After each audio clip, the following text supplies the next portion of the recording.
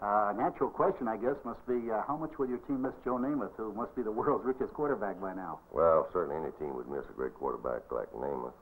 But we think we'll be adequate at quarterback. We have Steve Sloan returning. He'll be a senior. He carried the team last year when Joe was injured, and we have a real fine sophomore, Kenny Stabler, a left-hand passer, incidentally. And, of course, we have a great athlete in Wayne Trimble that we're going to play at halfback, but he could play quarterback. So I would say that quarterback is our strength. Bear, your teams have always been noted for toughness, especially on defense, in a conference that has a reputation for good defenses. How does this year's team shape up in comparison to the 1964 one? Well, actually, the last couple of years we haven't been real good on defense, and this year, if we put all of our best players on defense, I think we'd be adequate. Right now, our plan is to put them on offense and maybe try to keep the ball. We may change our mind, but we'll be playing about 9 sophomores to be starting for us on defense, and that isn't a healthy situation in our conference. Right.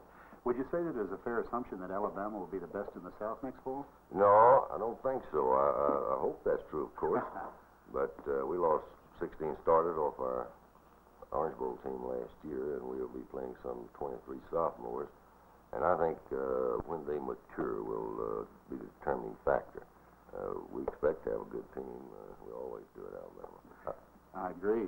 Bear, which teams figure to give your Crimson Tide the hardest time in the Southeast Conference? Well, of course, the teams that's on your schedule always look the toughest. And I think Auburn, University of Mississippi, and certainly LSU, where Charlie McClendon only has lost about 4. And then I think Tennessee will be greatly improved.